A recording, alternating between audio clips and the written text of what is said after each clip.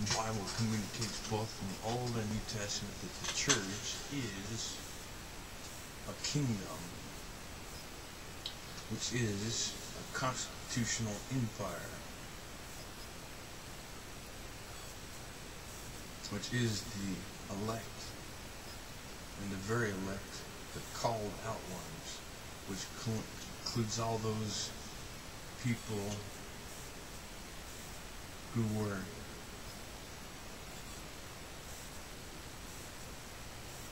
saved in the Old Testament and all those people who are saved in the New Testament, from beginning to end. And this includes both Gentiles, those, when Gentiles accept Jesus Christ as Lord and Savior, they are no longer Gentiles, but they become members of God's church, become Israel, God's elect, the called out ones, which includes the very elect and the very elect.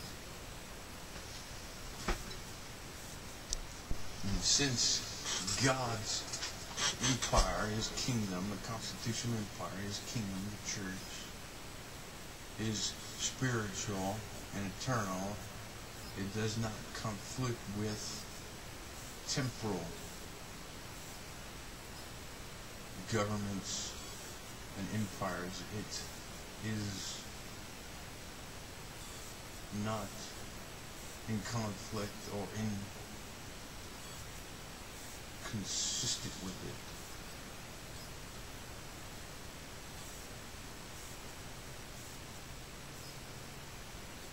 But you need to get away from thinking that the church is somehow some small group of people in a building, or if the building is the church, but the church is universal, it's worldwide. Those who have accepted Jesus Christ as the Lord and Savior is God's elect, the called out ones, and belong to God's empire, his constitutional empire. And Jesus is king, Jesus is emperor, king of kings, and all authorities and governments should submit and will submit to the will and purpose of God, submit to his moral and civil law.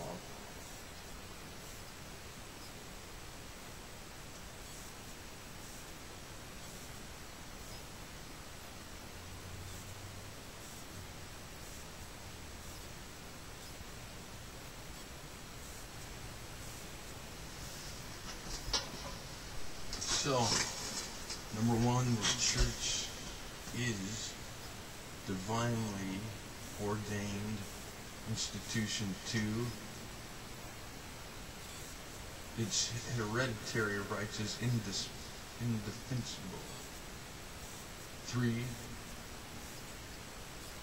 the church are accountable to God alone.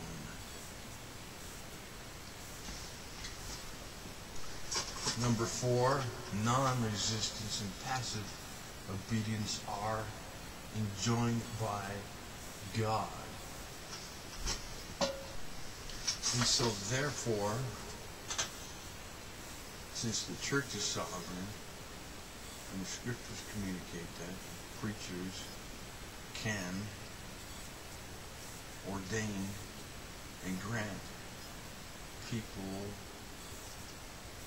titles of nobility such as Archduke, Grand Duke,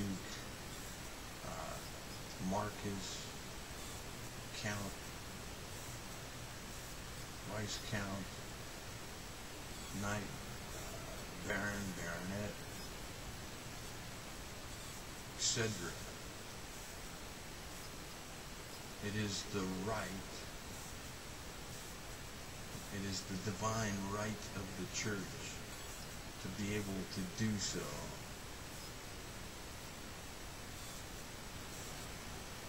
And the divine right of kings is ordained by God, and Jesus Christ fulfilled that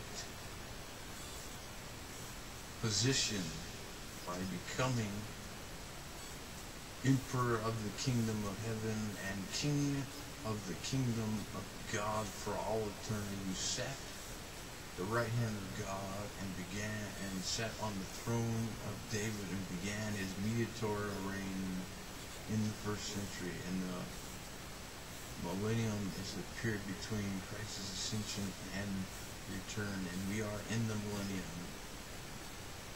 And there's countless I could countlessly defend these principles and teachings, and have in more in-depth studies concerning several of these issues that I have communicated in this message.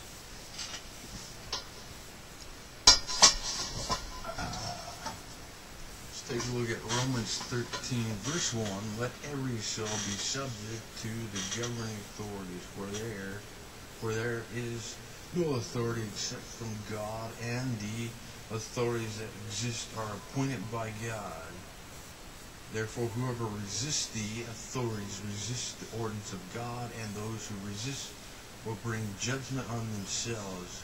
For rulers are not a terror to good works, but to evil. Do you want to be unafraid of authority?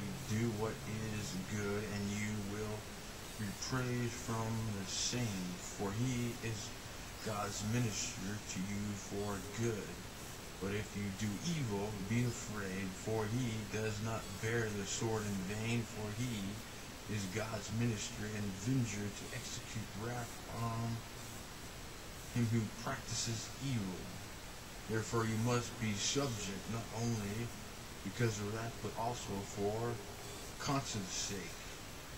For because of this you also pay taxes, for they are God's ministers, continually to varying dues. And this not only includes, your sacred governments, but it also includes the church.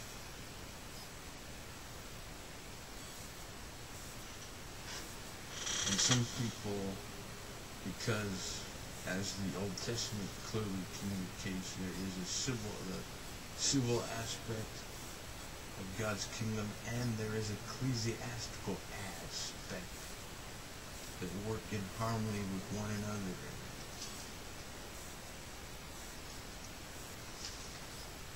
Turn to 1 Peter chapter 2.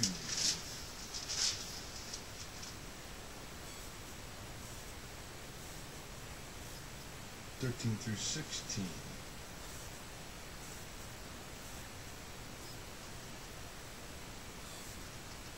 Therefore submit yourself to every ordinances of man for the Lord's sake, whether to the king as supreme. Now this, when it says king here, it refers to Jesus Christ. And this word whether in the Greek is if to, or to governors, as those who are sent by him for the punishment of evildoers and for the praise of those who do good. So, Jesus Christ the King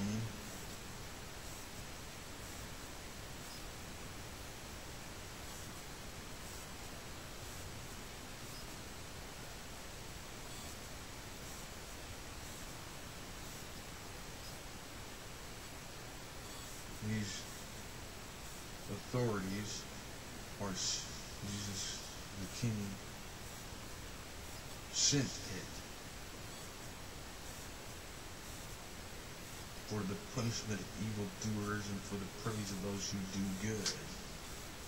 For this is the will of God, that by doing good you may put silent the ignorant, foolish men, as free, yet not using liberty as a cloak for vice, but as bond servants of God. Honor all people, love the brotherhood, fear God, honor the King. This is referring to Jesus Christ. This passage includes secular and the church. Secular governors and the church.